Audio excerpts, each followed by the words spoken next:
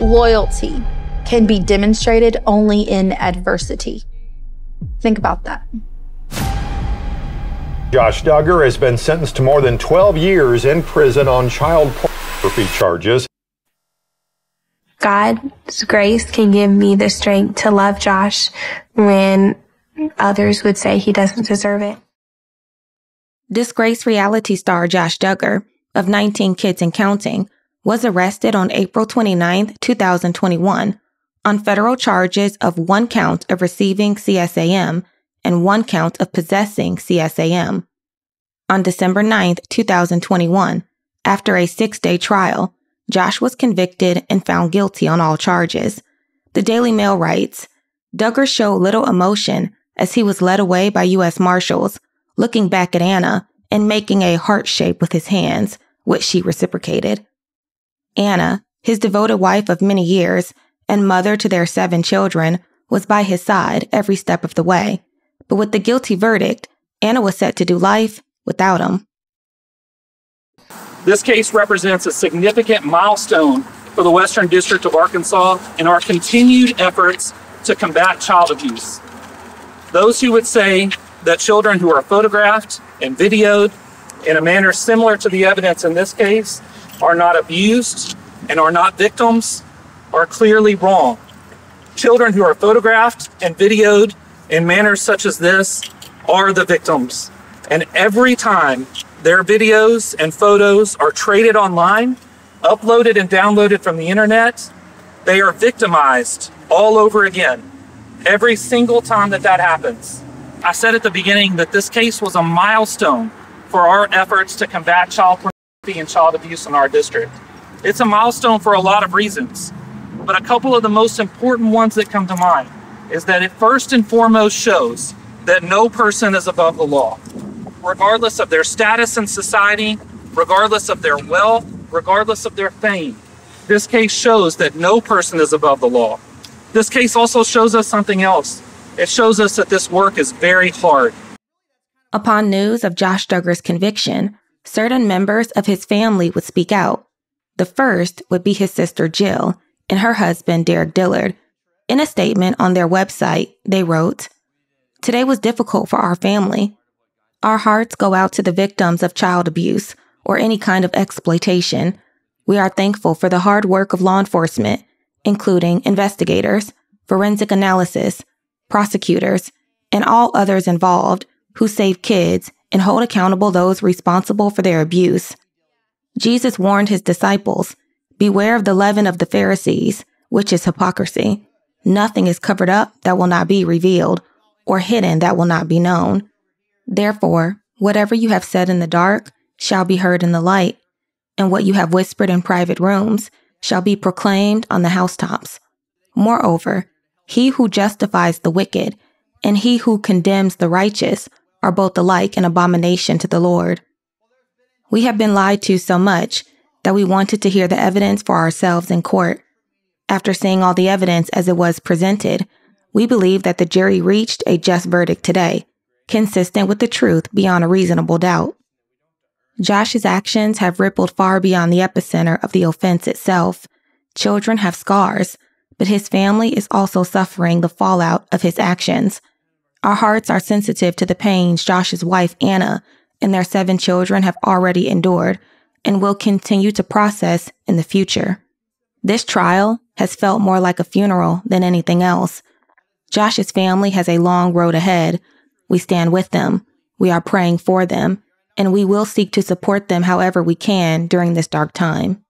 Josh's sister Jessa and her husband Ben would follow up with a statement of their own, condemning Josh and supporting the court's judgment. His sisters Ginger and Joyanna, along with their husbands, followed suit, expressing the same sentiment in their statements. Amy Duggar, the outspoken cousin of Josh Duggar, would also speak out against the fallen reality star. And finally, Josh's parents, Jim Bob and Michelle Duggar, would release a statement on their family website. The couple released a statement tonight saying in part, quote, "Today, God's grace, through the love and prayers of so many, has sustained us. Our hearts and prayers are with anyone who has ever been harmed through child materials. In the days ahead, we will do all we can to surround our daughter-in-law Anna and their children with love and support.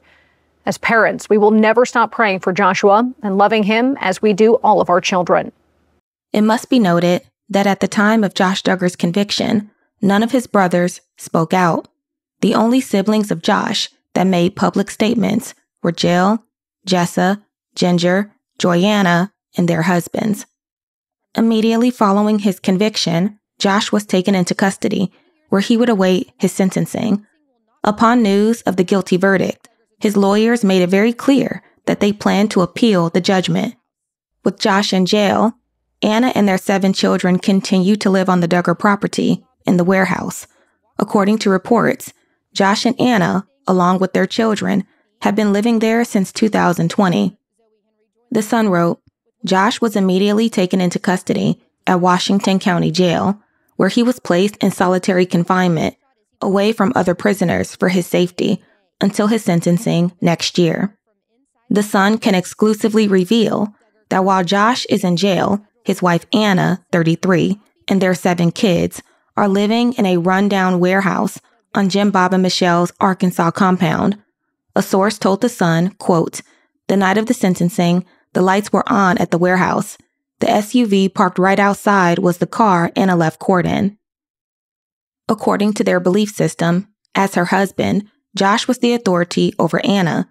As their faith goes, she is not to come out from under that umbrella of authority. However, with Josh in jail, Jim Bob, his father, would step up and become the headship over Anna's life. With no education, job, or financial standing of her own, Anna had to completely rely on the Duggars. Do you think that the criticism of Anna is justified? And if you do, why? And if not, why not? The minute that this raid happened, and I'm saying it's like, I'll say me as a parent, because I am a parent, so I can say me as a parent. The minute that this kind of raid happens and the FBI is raiding my, in this example, my husband's, dealership, his place of work, or for me in life, if I found out that my wife and they were raiding and they found all this stuff, am I going to believe instantly, oh, they did it? Maybe not. I'll probably be in denial like anybody would. I think if they had a track record like Josh's, I'd probably go like, okay, like there's too much here coming one after another. Mm-hmm. But as a parent, I'm getting my kids out of the situation till we know, and that to me is what disturbs me about Anna's response. But from all the public responses, from her walking in a trial, smiling with Josh, holding his hand going in, like that to me is inexcusable. That's where if there's evidence, like physical evidence of, child sex stuff on your computer, you want to get your kids away from this person until you find out if that's true or not, no matter what emotional tie you have to them. And so for me, if Anna stays with him through this, or if Anna stays loyal through this, to me, that's an inexcusable decision. And, that's where I just can't, my grace runs out to this point of like, okay, now you're actively endangering your kids. And I'll go back and say that grace for me ran out the minute these supervised visits were happening. Like, to me, if there was any inkling, and again, hypothetically, if there was any inkling of this with my spouse, who I love and who, I would not let my daughter anywhere in the vicinity until I know. Yes. And so that's, to me, that's where I think it is. And again, there's people that would go like, well, she grew up in this movement or she did that. Many things can be true. I can feel deep sympathy that she was taught horrific things. I can feel deep sympathy. She grew up in a twisted movement with a big spotlight and fill in the blank.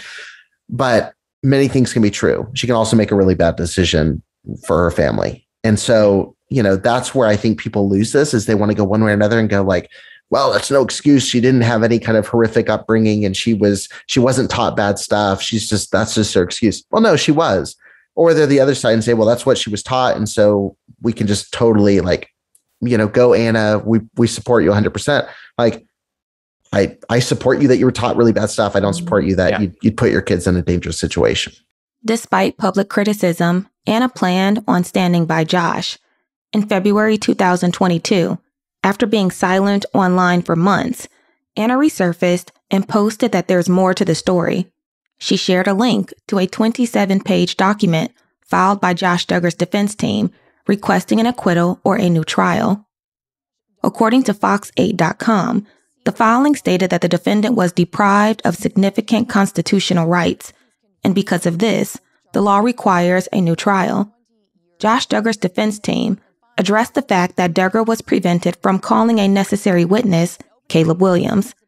In the paperwork, the defense team writes that Duggar sought to call Williams as a witness because he had the opportunity, the know-how, and the motive to commit the charged offenses, and, depending on his responses to questions posed at trial, Williams's credibility was readily impeachable. In short, Duggar sought to introduce evidence that Williams may have lied or been mistaken about his whereabouts at certain times. For context, Caleb Williams was a family friend of the Duggars who did some freelance work at Josh Duggar's car lot in 2019. Caleb Williams is a registered SO. Josh Duggar's defense team attempted to accuse Caleb of being the one who downloaded and viewed CSAM, not Josh. Despite having a solid alibi, Josh's team attempted to throw Caleb under the bus and take the fall for Josh's crimes. In an interview with Sojo Files, Caleb Williams discusses the situation and shares his story. Hello? So you were the scapegoat for the Josh Duggar trial. I was. It was quite harrowing, and I wasn't super thrilled with the position I was put into. And I was kind of shocked by it, honestly. So I was in close proximity to the Duggars for quite a while. We've been friends for many years now. I got in trouble a few years ago. I don't need to go into all the details, but it left me. Now I am on the sex offender registry. I'm required to register, and that was probably very attracted to Josh's team. You were already in the clear. Nobody thought that you were in Arkansas at all. So you were already in the clear. However, you put yourself in the line of fire by saying, hey, no, I did come to Arkansas to go to this doctor's appointment. But then I immediately left and I went to the Apple store. I've got a receipt from the Apple store. There's security footage from the Apple store that's going to prove I'm there. There's a representative who came down to Arkansas from St. Louis to testify in the event you got called as a witness that, no, he was absolutely in St. Louis at the time of this crime, so he could not have done it. But for me, it gave you credibility that you even admitted that you had come to the doctor's appointment, because you certainly did not have to put yourself in the line of fire, but you're like, I've got nothing to hide. Yes, I came to Arkansas for this doctor's appointment, but here's proof that when this crime was going on, I was legitimately all the way in St. Louis, which is, 5 or 6 hours from Springdale? 5 hours, I think. 5 hours. And you had documentation to back it up, as well as an eyewitness who was prepared to testify should you be called. While Josh's legal team prepared for his appeal, he sat in the Washington County Jail awaiting his sentencing. In the hope of getting a light sentence, several of Josh's loved ones wrote character letters to the judge. Anna's father, Michael Keller, and her brother-in-law, David Waller, who is married to her sister, Priscilla, both submitted letters to the judge on Josh's behalf. For context, David Waller was the assistant of former IBLP founder and leader Bill Gothard. When Bill Gothard stepped down due to allegations of abuse, David took over as director of the IBLP. A survivor featured in the Amazon docuseries Shiny Happy People would later name David Waller as the man who helped conceal Gothard's abuse. Dated March 10, 2022, David's letter reads, quote, "As the senior pastor of Fair Park Baptist Church and as the brother-in-law to Joshua Duggar, I would like you to know that I have met and talked and prayed with Joshua Duggar. his precious wife Anna Duggar, and each of their children for many hours. I believe you should carefully consider the many factors that affect the discretion you retain in your power as you set the sentence for Joshua Duggar. Joshua Duggar is a friend and my brother-in-law for the past 10 years. We have spent a considerable amount of time together through family holidays, vacations, working together, and doing projects to help and serve needy people. Here are a few examples. It was Joshua Duggar who offered to help me finish the large deck project for our in-laws. It was his generosity and personal initiative that designed the cable railing system for the deck to keep everyone safe and allow wheelchair access.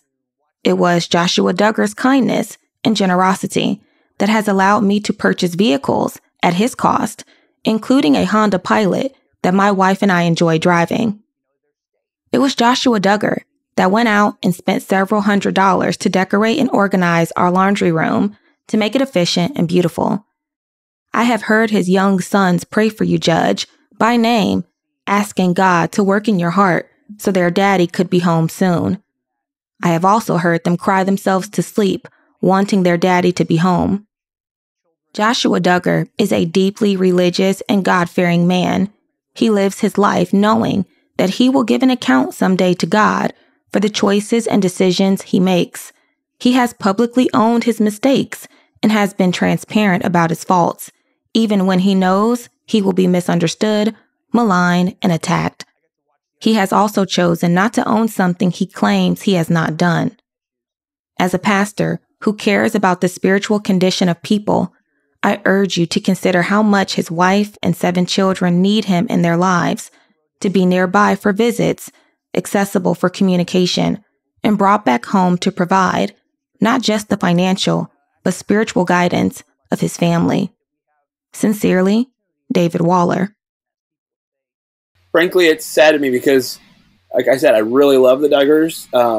I still love Josh. Like when at the trial, when he looked scared, I empathize with people a lot. And so I hated that this happened. I understand crime and punishment. I get that, but I'm still going to empathize because I see there are so many collateral consequences, so many things. His family, his mom and dad. I understand people don't like certain things about what has happened in the past, but they're still a family. They still love their son. His wife, I get it. I don't agree with her on a lot of things, but I still look at and say, wow, that's so painful. His kids, and I have juggled this in my heart and mind. I've prayed for them. I have no intention to cause them harm. And talking to you tonight, I think really, and we've had this conversation a little bit, is it's just to shine light into what's happened here in the last few months and what actually occurred and the time frame that he committed his crime. Anna's father, Michael Keller, would also write a letter to the judge. Michael was key in arranging the courtship and later marriage of Anna and Josh Duggar. In his letter, dated March 1st, 2022, he writes, quote, "Hello, my name is Michael Keller, and I have served as a volunteer in the prisons of Florida for over 25 years. I have known Josh Duggar for over 14 years. I have spent a lot of time watching Josh's character over the years. He is very gentle, kind, and polite to everyone I've seen him in contact with. I have never seen him blow up in anger. I have seen Josh many times go the extra mile to keep peace with others. For example, one day, I saw him talking to a man that bought a truck from him 2 years previous with no warranty. The man's transmission went out on the truck, and he asked Josh to help him with the bill. I couldn't believe what I heard. Josh said he would pay half of the transmission bill. Dear Judge Brooks, please be merciful to this young man that has a wife and 7 children that love him and need him. He is truly a fantastic daddy, and he truly loves his family. Sincerely, Michael E. Keller." It's just so sad that there can be a mountain of evidence in front of them, and yet they don't want to see it. They don't want to acknowledge it, and they are just always going to assume the best in people. And apparently, and that would be hard. That's your son. And that's your husband. I understand that. But at the same time, you have to realize that he's sick. He has a huge problem, and I have to be very vocal about it. This is one of those things where it's not just about Anna's children, even though they're precious, of course, but it's every child, I feel like, that doesn't have a voice. And so even though I was never a victim, my family is being silent right now, almost all of them. And so for me, it's like, do I just stay quiet too? Because if I am quiet and I just, go on with my life and everything's hunky dory, people think I'm condoning his behavior. And I will never do that. I will always hold him accountable for his actions and what he did. And honestly, if you don't talk about it, then you're not getting the message out. I became a child advocate overnight, I feel like. But it is something that has just broke my heart. I mean, broke my heart into a million pieces. And as a mama now, I honestly can't imagine. After sitting in the Washington County Jail since December 2021, Josh was finally sentenced on May 25, 2022. Judge Timothy Brooks sentenced Josh Duggar to 12.5 years in federal prison. The judge based his decision off 3 categories, which is content, community, and conduct. Now, in the content category, the judge mentioned how Duggar had less than 600 images, which he says is significantly lower than the average of more than 4,000. However, the judge says the type of images Duggar had are some of the worst he has seen, saying that he cannot get some of the images out of his head. And as far as conduct, the judge mentioned how Duggar went to extreme lengths to make sure that his activity was undetectable. He also looked at Duggar's past of physical abuse with children as young as age 5. And with community, the judge looked at whether the images were shared, which the judge says Duggar showed those images on the dark web with peers. We know that this sentence isn't going to take away the suffering and the pain that they've already felt from this abuse. But it is our hope that this sentence sheds light on this very dark criminal conduct, because every single time these files are traded, shared, and downloaded online, those same children are victimized all over again. As people exited the building, we saw wife Anna Duggar head towards her car. As she entered her car, it was an emotional scene, seeing her cry as she entered her vehicle. We also saw Father Jim Bob Duggar exit the building, leaving nothing to say. Excuse me, do you have any comments for tonight, sir? Anything about today's outcomes? You guys didn't get the 5 years you wanted. How are you guys reacting to that? Apologies. Upon Josh's sentencing, his sisters once again weighed in, expressing contentment with the judgment. In addition to his sisters, one of his brothers would come forward and speak out, which was a rarity. His younger brother, Jason, posted the following message on Instagram. Quote, "In my opinion, Judge Timothy L. Brooks was fair in his ruling, giving Josh a sentence that would be considered below the median for the crimes he has committed. My heart is grieved over the choices my brother has made. His actions do not reflect that of a Christian believer and have doubtlessly defamed my Lord and Savior's name. Joshua's poor decisions have greatly affected those around him, in particular his wife, 7 children, and our family as a whole. I will never stop loving my brother, regardless of what he does. Just as my Savior has forgiven me, so I have forgiven my brother of his wrongdoings. My prayer is that God will use this circumstance to truly humble him and bring about a true change in his life." Amy King Duggar would once again weigh in, this time writing an open letter to Anna, offering her support and encouragement during this difficult time. Her letter read, quote, "Anna, I feel for you. No woman wants to be in your shoes. You're faced with an impossible decision, and you're being surrounded by the wrong kind of support. You've been taught, since you were a child, that marriage is forever, and you prayed for God to send you a partner. You've constructed a life and a family with him. You didn't choose any of this, and your kids certainly didn't either. I'm not coming after you with some sort of tough love thing. This is what's simply on my heart, and I can't help but to express it. I cried as I read the letter your own father wrote in support of your husband this week. It's no wonder you're struggling to know what to do to protect your own kids. You've obviously never had an example there. That's awful, and I'm so sorry for that. But my mom was a fierce protector, and so am I. She showed me how to stand up and speak up. If no one else in your life is saying it, I need you to understand that there is no shame in divorcing Josh. Someday, your kids will be old enough to understand what kind of guy their father really is. You can't protect them from the truth forever. I'm saying all of this publicly so that when they do grow up, they will also know that they have family members shouting from the rooftops that they were worth protecting all along. Your children look up to you so much. Please be the role model they need in their life. Dylan and I are more than willing to help you. Josh has chosen how history will remember him. By staying and supporting him, you're allowing him to choose that for you too.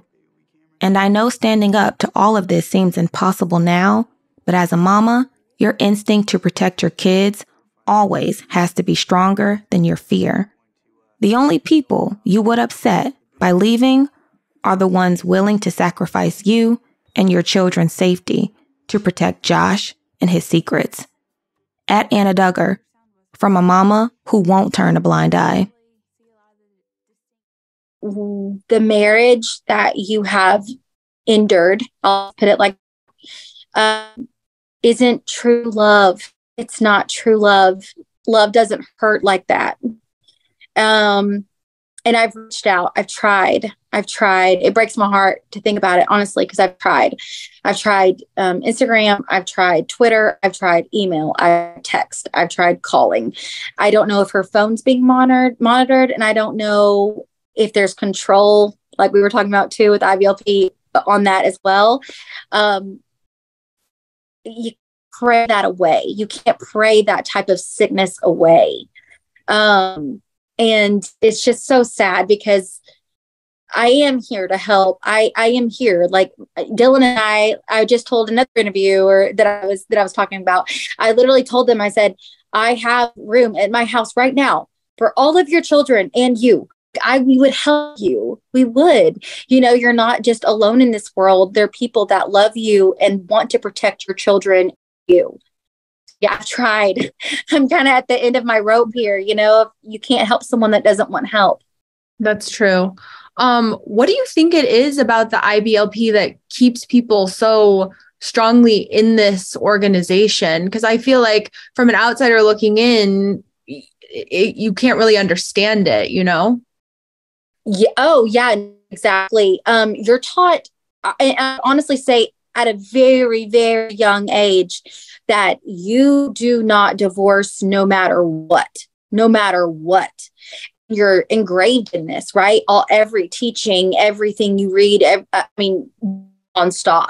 So when you get to the age of time to be married in court, you know without a shadow of a doubt that you are not going to divorce that person, no matter what happens to your children, no matter what happens to you.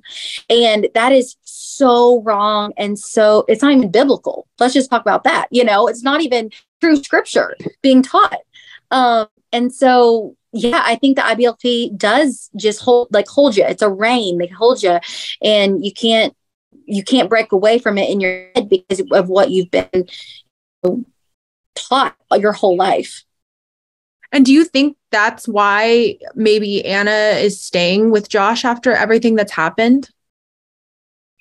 I mean, I hate to say it, but absolutely. I think that has a major play in why she's not doing something about it, or breaking free or asking questions, or, just anything. I don't know. I haven't talked to her in such a long time. I want to speak for her, but it looks that way.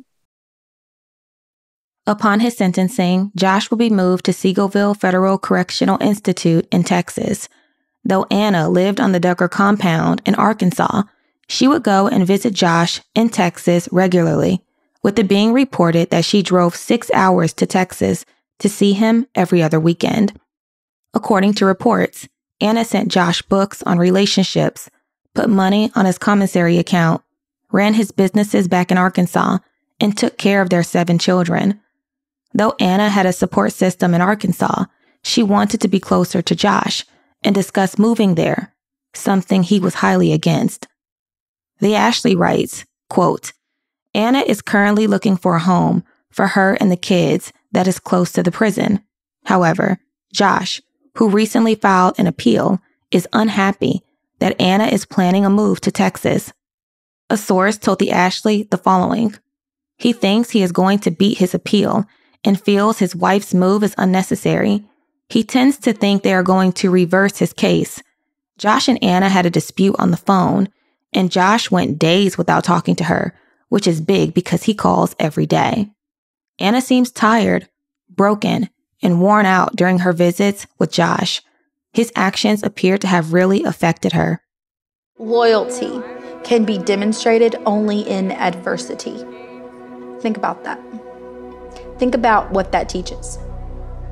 Teaches you that you have no way out. And no matter what they do, loyalty will shine through in adversity. How messed up is that? Be loyal to God, be loyal to your parents and that authority, and be willing to love your spouse even when it hurts. Do you have any comment, Anna? You think 12 years is fair, Anna? This comes up with Anna Duggar a lot. Why can't she just leave? Oh, let's take a look at why she just can't leave. Okay, so she was raised without an education. She was chosen for Joshua Duggar. Her duty is to him to be pleasing in every way, all ways, even if he's not there. She has a bevy of children with him. We all out here know that somebody like that would find resources. She'd have a book deal so fast, but she doesn't know that. She probably doesn't know the truth of her situation. Josh was my first love. He's my one and only. My only hope was to cling to my faith, because I think in the stun and in the shock of everything, I was just praying, God, help me to know how to respond to all of this.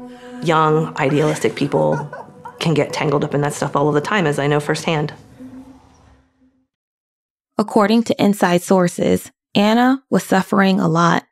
Not only was she in conflict with her husband, but she was also in conflict with his family. Media news outlets reported that in December of 2022, there was tension between Anna and the older Duggar siblings, particularly the ones who spoke out about Josh's case. According to reports, Anna was upset that some of her in-laws believed Josh was guilty, while she believes he's innocent. In January of this year, Anna was photographed taking all 7 of their children to visit Josh at Seagoville. OK Magazine writes, months into his sentence, a family member of a fellow inmate revealed the disgraced reality star's wife, Anna, is often seen visiting him at the Texas prison with their children, despite the nature of Josh's conviction. Quote, we've seen Anna at the visitation fairly regularly. I've spoken to Anna a couple of times, the relative reportedly said in a recent interview. Normally, the only thing I've seen is Anna and then their kids. I don't know anybody else. Up until a couple of weeks ago, they actually allowed inmates and visitors to hold hands. It was really lovely, but they rotated another guard onto the shift, and now they're not allowing that anymore, continued the source. Though Anna had been a constant support for Josh, the amount of support she could give him would soon change. When sometime around January or February of this year, Josh was caught with an illegal phone in prison. In Touch Weekly reported, Josh Duggar has been placed in solitary confinement for allegedly possessing a cell phone in prison. The conditions of the facility's solitary confinement area are notoriously bad. Hi. Okay, so we just have a couple questions to The jail that is holding Josh. The prison. In prison. Yes. Okay. 1, how did he get a cell phone? Yeah. 2, what was he looking at? Ooh, I don't even want to know that. 3, what did he do to get the cell phone? And 4, what was the 4th one? Who gave him the cell phone? Yes. Question. According to The Sun, a former prisoner at Seagoville told the Ashley, quote, "Cell phones are hot commodities in prison. Certain inmates get them and then basically rent them out to the other guys. If they're caught and the phone gets taken away, the guy who rented it is responsible for paying the owner for it. That would usually be around $1,800 to $2,000, so it's possible that Josh would need to figure out how to pay it back." According to news media outlets, Josh would spend 75 days in solitary confinement. Upon his release in March of this year, Josh faced additional consequences for his actions. According to The Sun, Josh cannot have visitors for 180 days and will not have access to the phone. They write, that means Josh can't talk to his wife for 180 days. Additionally, he isn't allowed to have any commissary for the same length of time. Perhaps the most jarring repercussion to Josh's illegal cell phone issue, however, is that his release date has been changed. Initially, Josh was scheduled to be released in August of 2032. Now it's in October. With Anna now unable to visit Josh or talk to him, things were beginning to take a toll on her. A source told In Touch the following, quote, "Anna has been constantly praying about their marriage amid his prison sentence and subsequent appeal. Anna is still very much questioning their future. She took her wedding vow seriously, and she wants to stand by her man and all that, but the reality of her situation is very difficult. Anna wants Josh by her side as a husband and as a father to their children. However, it isn't physically possible for now or the near future. Divorce is not something she wants, but she'd be lying if she says she hasn't questioned her future with Josh. Anna married Josh for better or worse, and it can't get any worse than this." But for Anna, things would get worse when sermons of her father surfaced in June of this year. Anna's dad, Michael Keller, is seen preaching at Fair Park Baptist Church, where David Waller, who's married to her sister Priscilla, is pastor. Here are some clips of his sermons that have now gone viral. Take a look. Before they dropped that bomb, they sent millions of flyers in Japanese saying, "Get out of this city now. We're going to drop a big bomb. Everybody's going to die. Get out, get out, get out." Most of the people laughed. They thought it was a joke. But about 50 people or so decided, hey, maybe we should just visit grandma 50 miles away, just in case. Boom, So our government called Japan after the bombing and said, hey, we got a lot of these bombs. Are you ready to surrender? Oh, that's what's a big bomb. Yeah. Maybe we can negotiate a surrender. Oh, no. Unconditional surrender or nothing. No. I got to think about this. We'll talk later. Boom. After the second bomb, the dear Japanese people had this sweet attitude. They surrendered. That's salvation. You got to surrender your life to Jesus by faith. The one sin you got to repent of, I believe it covers everything. The sin of being the boss of your life and the boss of your future. Repent from that.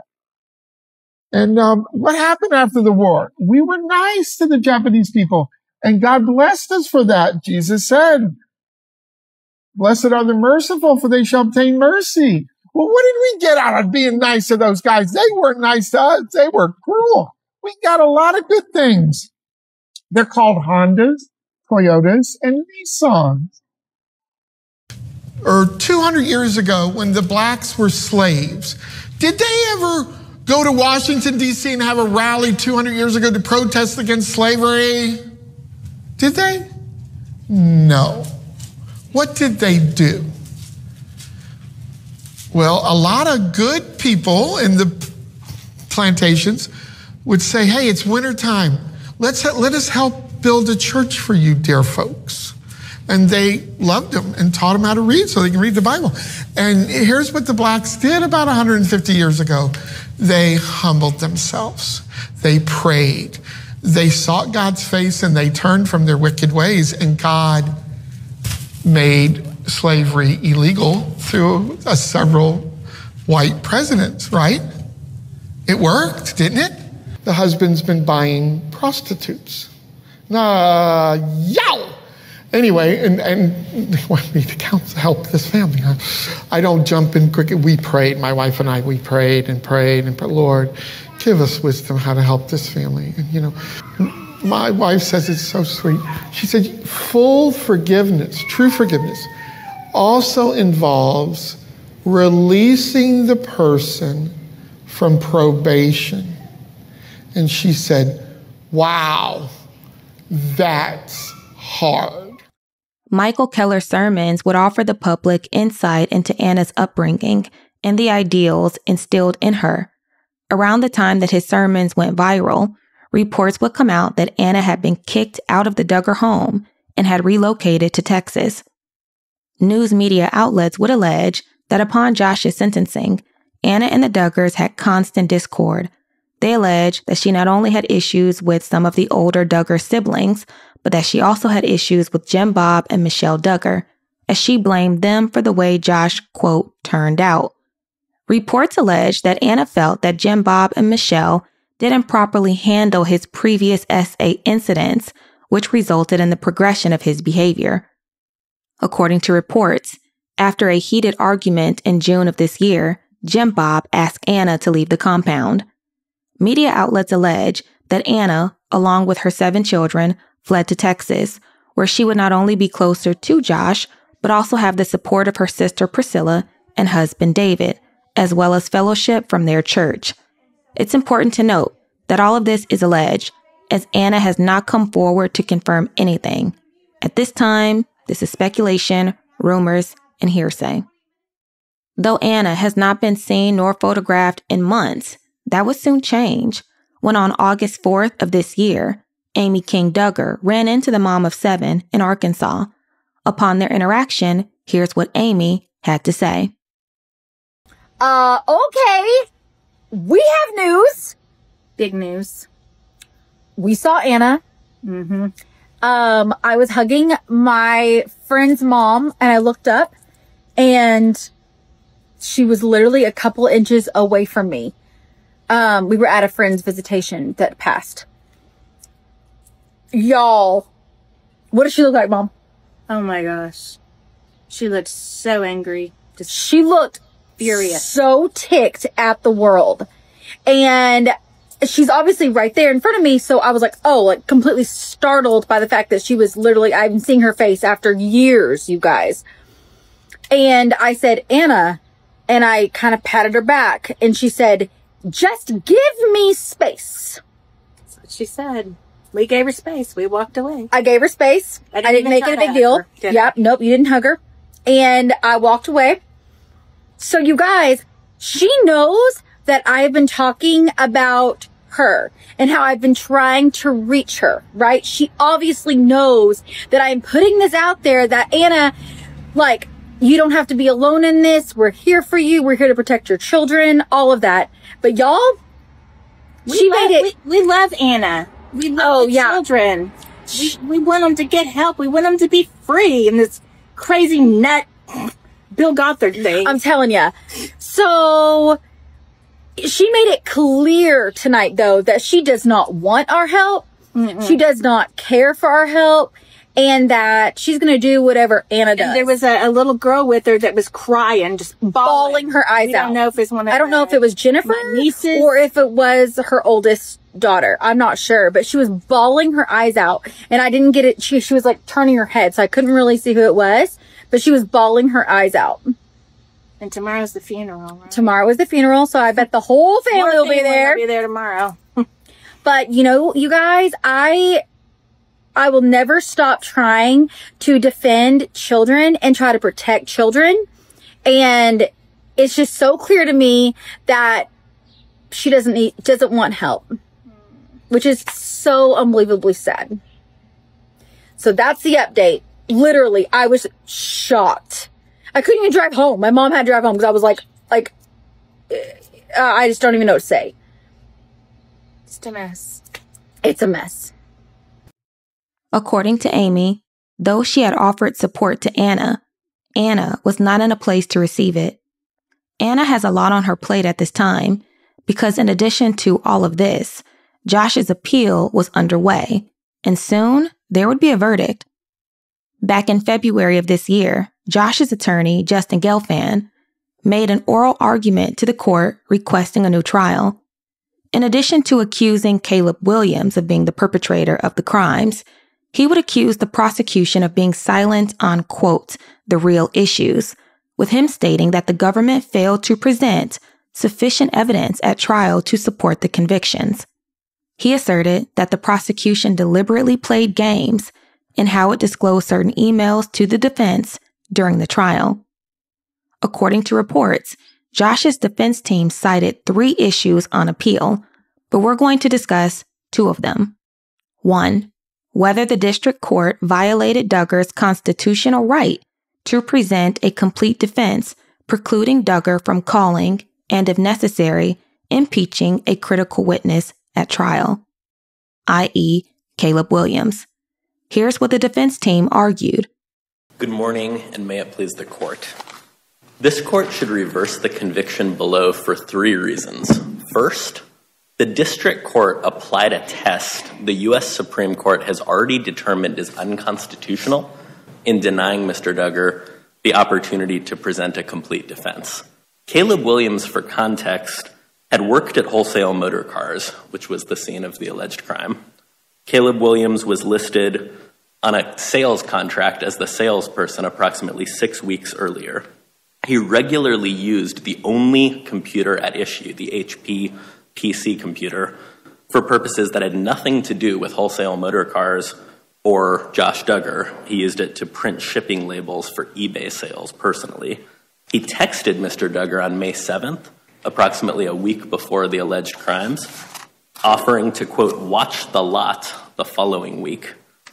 He spent the night 1 mile away from the lot, at a car lot, by the way. 2 days later, on May 9th of 2019, he took a photo of Mr. Duggar in the office where the alleged crime occurred, of Mr. Duggar using a MacBook laptop in the car lot office, not the HP computer at issue, and he concealed all metadata in the documents that he provided to the government when investigators finally, at the 11th hour just before trial, did any investigation as to him. My understanding is that the district court didn't preclude you or your client from calling Mr. Williams. It was just a threshold showing of a nexus between, I guess, a time and a place nexus. Is that correct? No, Your Honor. What the district court did is the district court expressly said that we could call Mr. Williams for a very limited purpose. We could ask him whether he had knowledge or recollection of being present on the lot between May 13th and May 16th, and whether he remoted in. But what the district court next said is critical, and this is on page 1364 of volume 6 of the transcript. He said if he says he wasn't there and didn't remote in other words, if he denies committing the crime for which Mr. Duggar was on trial, quote, that's as far as you're going to get.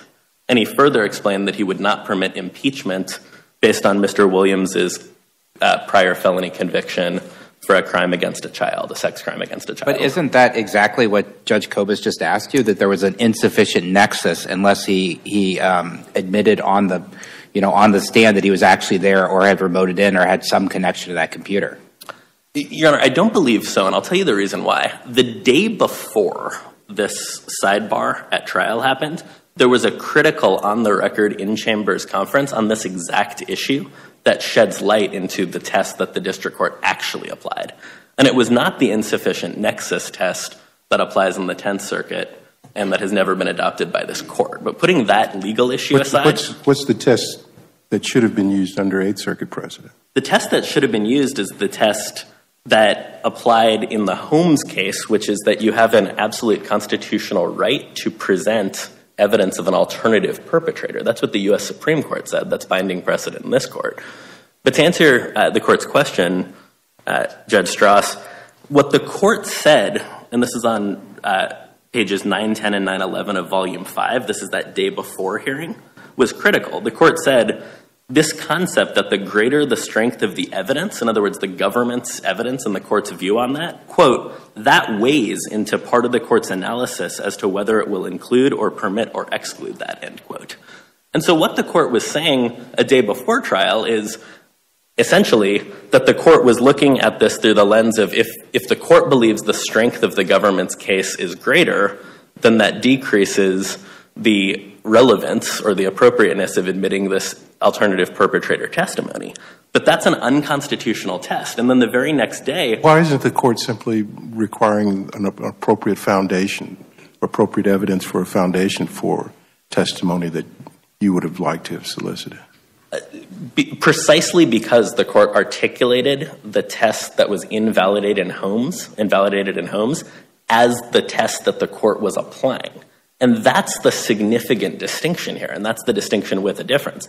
This was not a foundation issue, and by the way, as we briefed, there was unambiguously a sufficient nexus if this court were to hypothetically adopt the Tenth Circuit's rationale. But that goes only to some of the testimony, because my read of the record is, at least with respect to the prior conviction, the district court was quite clear in doing a Rule 403 balancing. And I basically said that it'd create confusion for the jury, sort of a mini trial, et cetera. And so maybe you have a different view, but I don't think that goes to the prior conviction at all.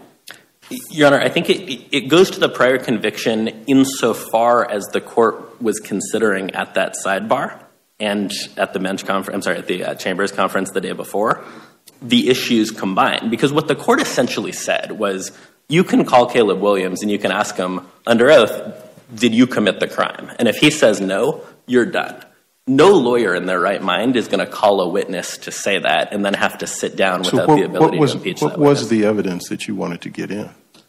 The evidence that linked Mr. Williams as an alternative perpetrator, specifically that he places himself regularly, and the evidence places him regularly at the car lot or near the car lot, using the computer that was the only computer, despite many electronic devices and computers being seized, that had alleged child pornography on it, that Mr. Williams specifically texted Mr. Duggar on May 7th, and we wanted to authenticate that text through Mr. Williams, offering to, quote, watch the lot, end quote, during the time period, or at least very close in time to the time period that this crime occurred. And at that point, the district court effectively deprived Mr. Duggar of that ability. It was not our burden, it would be burden shifting, to prove that Mr. Williams committed any crime. So was the takeaway of the evidence that you wanted to get admitted, basically, that he had access to the computer? What we wanted to get admitted was that he had access to the computer, familiarity with the computer, access to the car lot, and that the government failed to prove Mr. Duggar guilty beyond a reasonable doubt by failing to rule out Mr. Williams as an alternative perpetrator. And it's a reasonable doubt analysis that's key. The burden always remains on the prosecution, here and everywhere. That's not only what the law allows, but what the Constitution requires. And that's what the Supreme Court emphasized in the Holmes case. And that's what's so troubling about what's clear in the record here. There's no ambiguity about what the court did. The court articulated the test both the day before and at sidebar that the court was applying. Here's the government's rebuttal. Good morning, Your Honors, and may it please the court, Josh Handel for the United States. I'll begin with the alternative perpetrator evidence and the Caleb Williams issue. So there was no error in the district court's ruling on the hypothetical testimony of Caleb Williams. I think it's helpful to remember at the outset what the undisputed lay of the land is here. Everyone agreed at trial that the partitioned section of Mr. Duggar's computer, which was the part of the computer containing all of the child's material, where all of the child material evidence was recovered, had to have been installed by someone who is physically present at Mr. Duggar's computer on May 13th, 2019. There was no evidence that Mr. Williams was present on Mr. Duggar's car lot or even in the state of Arkansas on that date.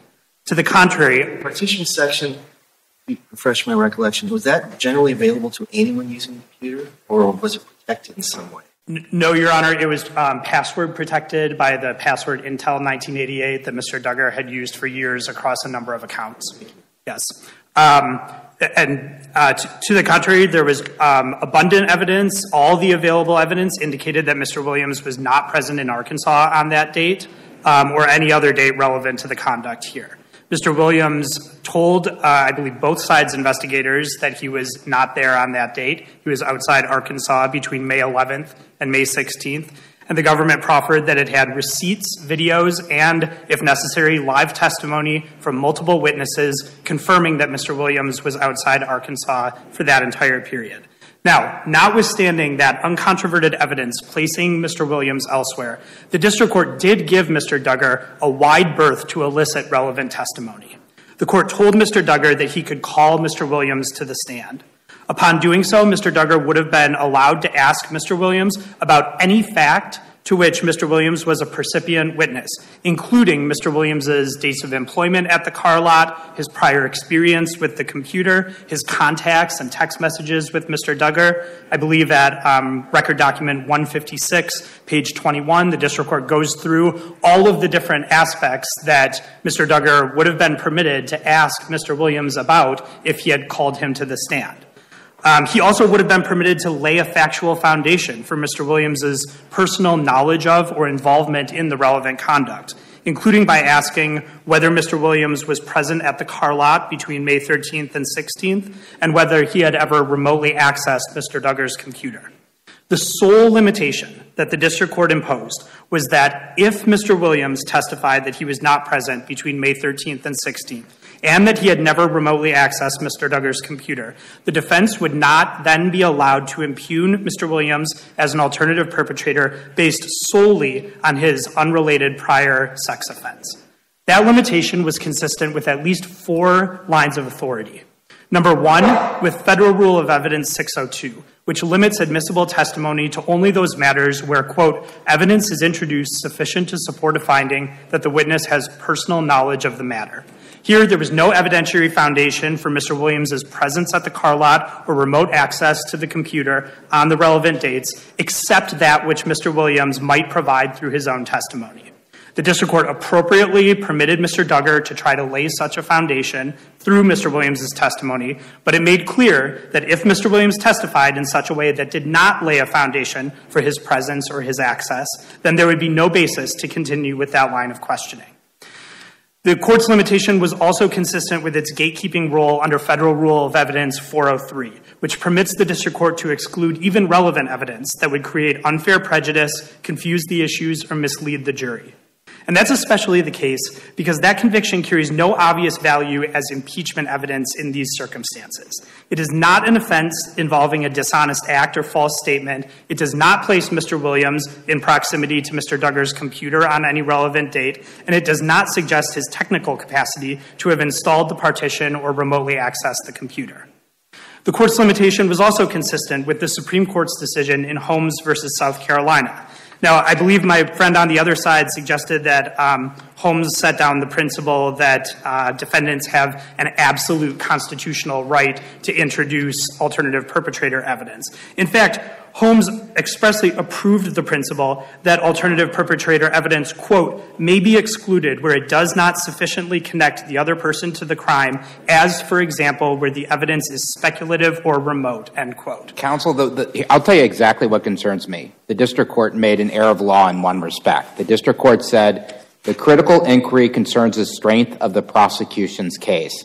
And when I was reading the materials in this case, my eyes just about, bugged out of my head because I'm like, that is clearly wrong. It's not the case that a stronger prosecution case means you can exclude alternative perpetrator evidence. So what I'm trying to figure out is, did that infect the rest of the district court's analysis on alternative perpetrator?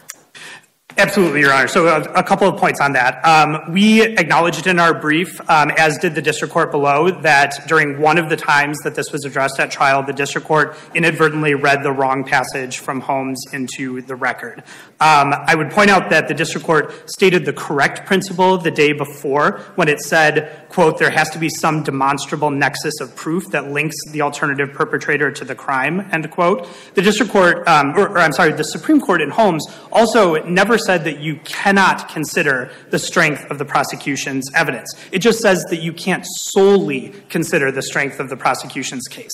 Obviously, the strength of the prosecution's case is in some respects relevant to the probative versus prejudicial balancing test that Rule 403 instructs district courts to engage in. But just to kind of allay your concerns about the one instance where the district court read the wrong passage of Holmes, the court also contemporaneously, right in the same section of transcript, contemporaneously quoted decisions applying the correct principle. And this is at the trial transcript, volume 6, page 1362, where the district court describes as the, quote, money quote, the 10th Circuit's holding that a non-speculative nexus between the crime charged and the alleged perpetrator is a threshold requirement for alternative perpetrator evidence. And finally, the district court explained post-trial that its misstatement was inadvertent and did not reflect a misunderstanding of the applicable principle. That's at record document 156, pages 19 through 20. I don't believe Mr. Duggar has ever expressly contended that the district court was misrepresenting its recollection or its understanding of the law. We certainly see no basis in the record for making that kind of conclusion. The second issue on appeal is whether the district court erred by denying Duggar's motion to suppress statements after a federal agent physically stopped him from contacting his attorney and subsequently interrogated him outside the presence of his counsel. Here's what the defense team argued. The second issue is that of suppression. And in this particular instance, federal agents made a beeline after doing surveillance, waiting for Josh Duggar to appear at Wholesale Motor Cars to execute a search warrant. They swarm in 6 law enforcement vehicles. They're wearing ballistic vests and they're armed. And they make a beeline, 2 of them, directly towards Mr. Duggar. At that point, he takes out his phone, physically puts it to his ear, and there's no factual dispute in the record below and in the trial court below, both at the suppression hearing and the trial testimony, that Mr. Duggar lifted his phone to his ear for the precise purpose of contacting his legal counsel. What federal agents did is they physically took the phone out of his hand and from that point forward deprived him of the ability to communicate with his legal counsel, as was his constitutional right. Was there a phone on the premises? Any other phone on the premises? No evidence at all in the record of phones that were either not seized. There were other phones, Your Honor, that were seized by law enforcement, for example, from other people that were present at the car lot. Was there any statement by the officers that he could not make contact with them or that was prohibited? There was no express statement, Your Honor, I don't believe. However, there was no physical mechanism for him to contact counsel. He was told he was free to go, is that correct? The testimony at the trial below and at the suppression hearing was that he was told he was free to go, but no, that's not the test. No reasonable person sitting in his shoes at that time would believe that their freedom of movement was not. Did he seek to go to an adjacent business or someplace else to make a phone call? No, Your Honor, and the reason why, and this is undisputed in the record, is that as the court found as a factual finding, obviously subject to significant deference by this court, is that this lot was accessible only by a 4-lane divided highway with no sidewalk. It was, quote, in the middle of nowhere, end quote. That's the district court's finding. And what's critical about that is there was nowhere to go. So the notion that, you know, if what is essentially being pictured is this, you know, car lot in like a car mall, if you will, that's the exact opposite of what this was. This is a used car lot in the middle of nowhere that's literally accessible with a highway with no sidewalk. He had no phone. Did he explicitly invoke his right to counsel, though, and say, hey, I want to call counsel. I don't want to answer any questions? Your Honor, I believe he did explicitly invoke his right to counsel, and it was undisputed that that's what the agent understood his attempt to do. I actually think it's, if there is a such thing, Your Honor, it's more than actually invoking the right to counsel when you physically try to contact counsel, and when law enforcement literally prevents you from doing so by interfering with the mechanism that you're using to contact counsel. That's one step even greater than some of the court's prior jurisprudence of, is it a clear invocation? Was it, maybe I should talk to a lawyer, maybe I shouldn't. This was literally an attempt. I'm calling my lawyer, and the agent saying, no, you're not, and physically taking the object from his hand. You don't contest the fact that the warrant authorized the officers to seize the phone? No, Your Honor. So your suggestion is here, the Constitution will require them to wait until he finishes phone call and then seize it? No, Your Honor. The Constitution does not require them to wait and to seize it, but the Constitution, after the invocation of counsel, requires them not to interrogate him until his lawyer is physically present. So the issue is not about the seizure of the phone. But there wasn't where is in the record is there an actual invocation of the right to counsel? When the special agent who testified at the suppression hearing expressly admitted in no uncertain terms that Mr. Duggar was taking his phone out and articulated that he was calling his lawyer. I believe that's as clear an invocation of the right to counsel as you could possibly have. I am calling my lawyer. That's an invocation of the right to counsel. That's not vague. And it wasn't misunderstood by the agent either. The agent, to his credit, admitted that under oath at the suppression hearing. Do you have precedential authority for that act being clear statement of invocation? No, Your Honor, and one of the things that's really interesting here is that of all of the cases involving the invocation of the right to counsel and the issues that are before this court, this is the only case that I could find, there may be other cases out there, but it's the only case that I could find where an individual was physically in the act of contacting counsel and was physically stopped by law enforcement from doing so. That's a unique fact pattern. That's a unique situation. It's not surprising that that doesn't happen or hasn't happened historically, at least to the extent of further litigation. But did Mr. Duggar state to the police officers, I want my attorney before I will talk to you? This is... In those words, no, Your Honor, but I believe by stating I'm calling my lawyer and physically doing it, that's a clear invocation of the right to counsel.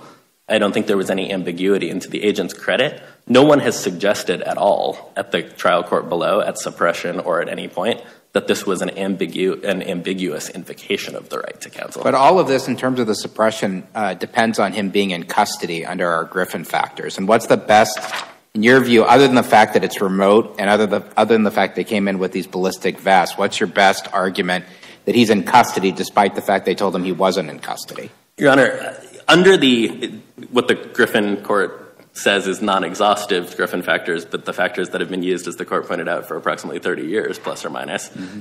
The best arguments that he was in custody is this context under Miranda's version of custody. Would a reasonable person believe that he's free to leave? Did he have a vehicle to depart in? No, Your Honor. The vehicle that he came in was seized, it wasn't seized, it was searched, and so he had no access to it. And all the keys to the other vehicles at the car lot were in the office where law enforcement was physically at. And there's actually testimony that he wouldn't have been allowed to enter any of those buildings without an escort. That's on page 31 of the suppression hearing. And so what's significant here, Your Honor, is that these agents are wearing ballistic vests, they're armed. The circumstance is such that when he invokes, or at least what we believe is invokes, his right to counsel, they're coming at him, making a beeline towards him, and physically stopping him from contacting his attorney. That's what no reasonable person would sit there and say, police regularly grab my hand. That's kind of analogous to what someone would think if your hands are grabbed, that you are being placed under arrest.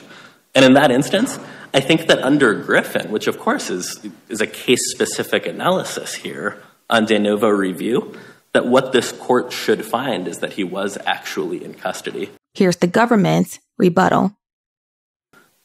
So the district court correctly declined to suppress Mr. Duggar's voluntary statements to Agents Faulkner and Aycock because Mr. Duggar was not in custody at any point during the search of his used car lot. For over 30 years, this court has considered the same 6 Griffin factors to decide whether an interview was custodial. On pages 24 through 30 of our brief, we went through all of those factors and explained why each supports the district court's finding that Mr. Duggar was not in custody. I want to focus on just 2 that I think are particularly salient to the analysis in this case. So number 1, Mr. Duggar was repeatedly told that he was not in custody and was free to leave. Of course, the incantation of that or statement of that incantation, "You're free to go," is not by itself always sufficient if there are other circumstances that indicate a person really isn't free. That's true, Your Honor. I agree that those are not magic words that could otherwise excuse extremely egregious custodial circumstances or something like that. I would note, however, that in the Disgraced case, which we cite in our brief, you said that, quote, "No governing precedent of the Supreme Court or this court holds that a person was in custody after being clearly advised of his freedom to leave or terminate questioning." So if they aren't magic words, they're about as close as we can come under the prevailing precedent. But here, I think it's important that the agents didn't just kind of say this as a general prophylactic and leave it at that. Mr. Duggar was advised meaningfully on at least 3 separate occasions that he was not under arrest and was free to leave. First, when the agents approached him and informed him that they were there to execute a search warrant rather than an arrest warrant, and he was free to leave. He even engaged in a little bit of back and forth with them, explained to the agents that his wife was pregnant and was expecting soon, and that he may have to leave in order to contact her, and the agent said, "That's perfectly fine."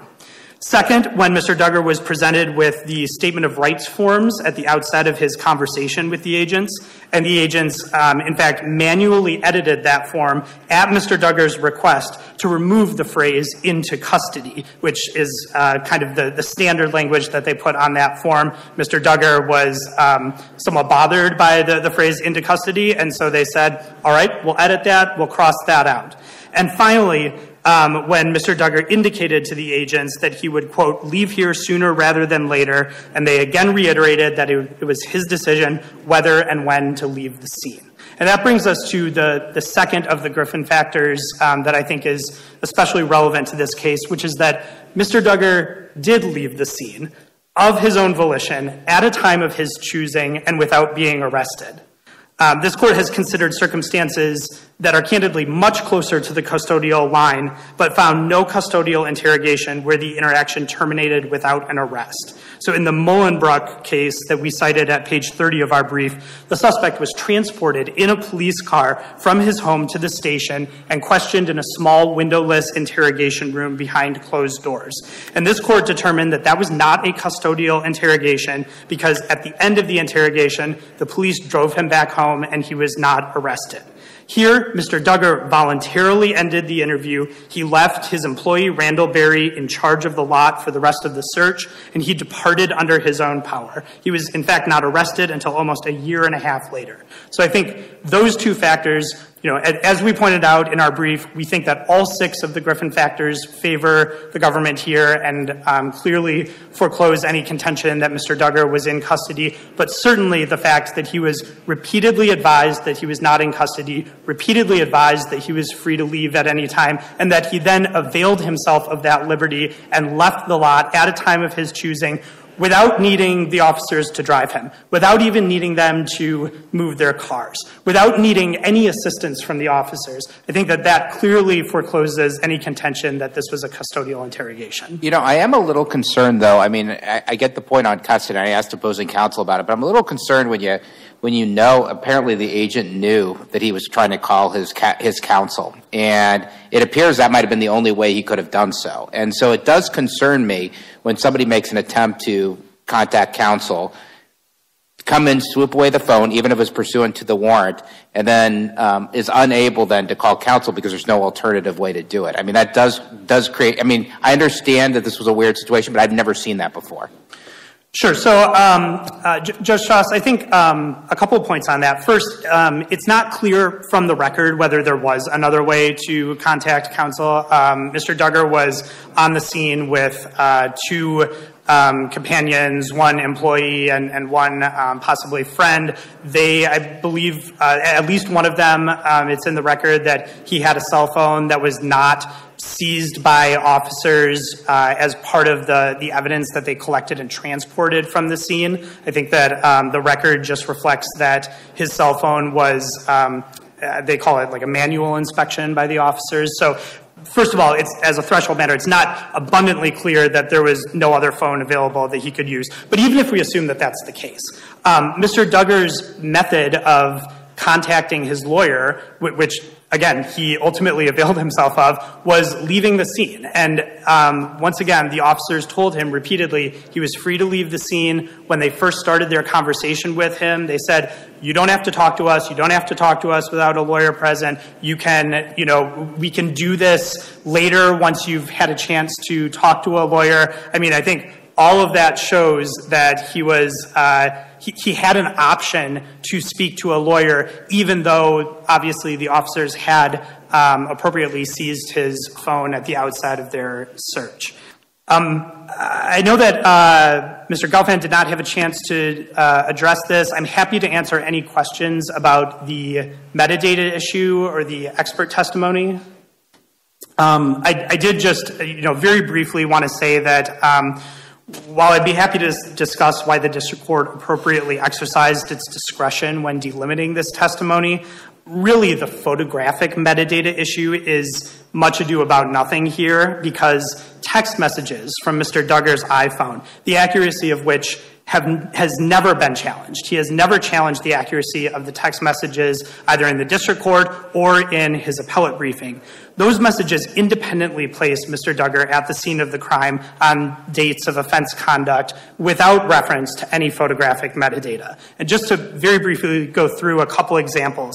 On May 14th, when the law enforcement program Torrential Downpour detects that Mr. Duggar's IP address was uploading child sexual material, that alert happens at 5:42 p.m. At 5:49 p.m., Mr. Duggar's iPhone sent a text message reading, quote, "at my car lot," end quote. On May 15th at 11:15 a.m., Mr. Duggar's iPhone sends a text message reading, quote, "I'm at my car lot now," end quote. 20 minutes later, at 11:35 a.m., child sexual abuse material is downloaded on the partition section of Mr. Duggar's computer. And later that day, at 5:08 p.m., Mr. Duggar's iPhone sends a text message reading, quote, "I'm here at the car lot, we'll be here till around 6 or so," end quote. 14 minutes later, at 5:22 p.m., child sexual material is downloaded on the partition. So even if you were to set aside all of the photographic metadata in its entirety, uncontroverted evidence, specifically Mr. Duggar's own words in his text messages, places him at the car lot in close temporal proximity to the criminal conduct here. Unless the court has further questions, I'll rest on our brief and respectfully request that you affirm the judgment below. Thank you.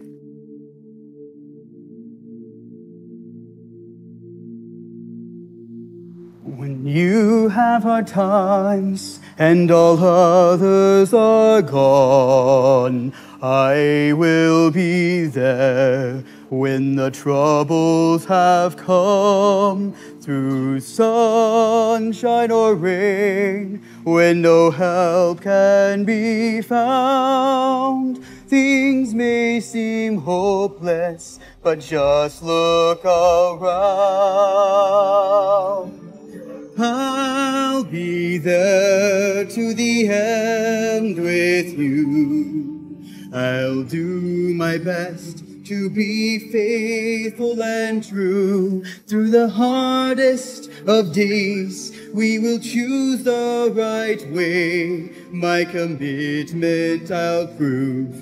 Yes, I will be loyal to you.